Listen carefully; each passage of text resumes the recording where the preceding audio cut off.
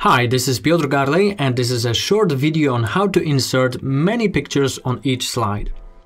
It will take you just a few seconds and most importantly, all these photos will be aligned perfectly. My primary focus in everything I do is simplicity, so let's make this simple. In this series of videos, I show you how to easily improve your presentation with a couple of clicks.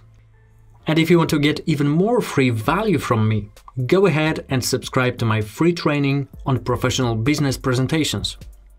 You'll find the link to that training in the description of this video. Okay, so you have to insert dozens of pictures into a presentation. You can go to Insert tab, click Picture option and insert one after another.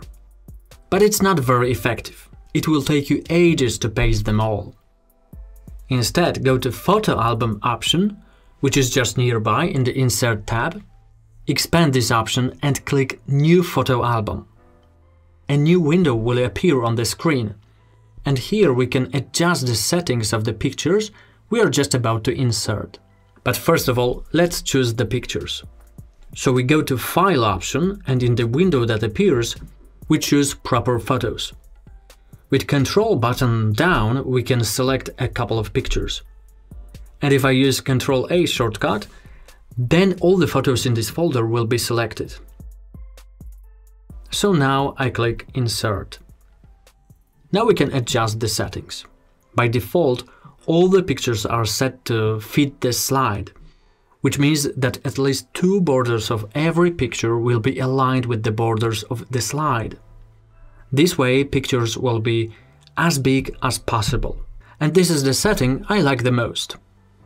But you can change it to make one picture on a slide with a wide space around, or 2 or 4 pictures, etc. You can see the preview here on the right-hand side of the window. You can also choose an option with a slide title, so all the photos will be displayed a bit lower. You can also choose a frame shape. I prefer the simplest one, so I would strongly recommend to keep rectangle option here.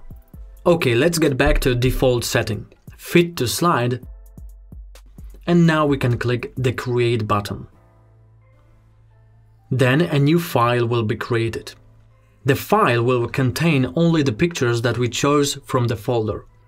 If you want to insert all these slides into your presentation, you will need to copy all the slides and just paste them in a proper presentation. How does it look in the slideshow mode?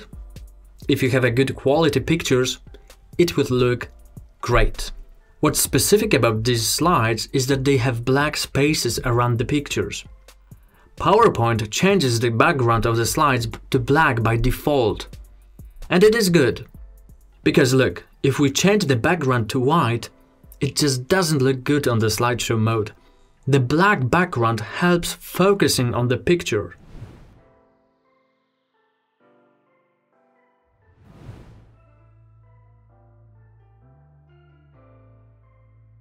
Okay, to sum up, if you have plenty of pictures to insert in your presentation, just go to Insert tab and expand the Photo Album option and click New.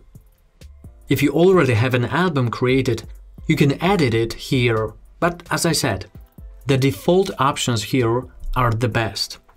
So remember, keep it simple. How did you like this feature? Give me some feedback and let's stay in touch. And if you want to improve your presentation skills further, you can try my free training on PowerPoint tips and tricks. You will find the link in the description below this video. Thank you for watching and see you soon.